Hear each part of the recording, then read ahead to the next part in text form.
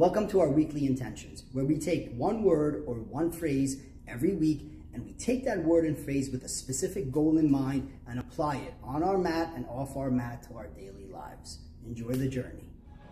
Hello. So today we are going to talk about flow state. And this is a term that is starting to gain a lot of traction, right? That optimum flow state.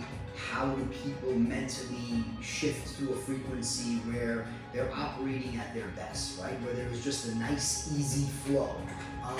That sounds fantastic in theory. The work that has to go behind creating that flow state is where the gold and the magic is. That's what we do at Zen 57. We physically take our body on in a way where we in turn mentally strengthen our spirit to a whole different level.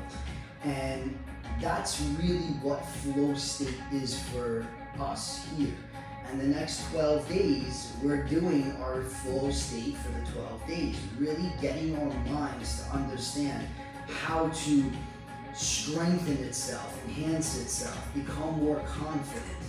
It's done through a daily physical practice, a non-negotiable of stimulating those neurons, creating these different neural networks physically so you can mentally get into a space where you're confident, your self-image is better, you're just much more focused and sharp, your energy's up, you're secreting certain hormones because of the way you're training, because of the way you're eating, you're stimulating certain neurons because of the way you're training, because of the way you're eating. All of that added into the pot starts to stimulate this response, this connectivity on a daily basis between you and that higher self through the spine, through the vagus nerve, through all the cranial sacral nerves. That's the flow state that we talk about in Zen 57. That's the journey that it involves. That's the mindset it gives you. That's the physiology behind the mindset. It's not theoretical, it's experiential. You're not going to think about getting into a state of Zen. You can't. You're not going to just sit quietly and meditate. You can't. We're not wired that way.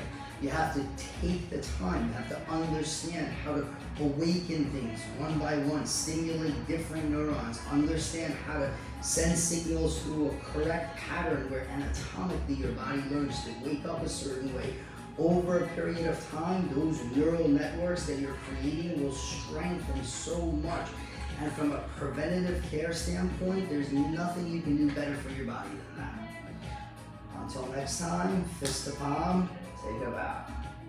Thank you for watching that video. If you enjoyed this type of content, please be sure to hit subscribe and like, and stay tuned in for all of our weekly content, including live weekly classes that we will be uploading for you. Fist to palm, take a bow.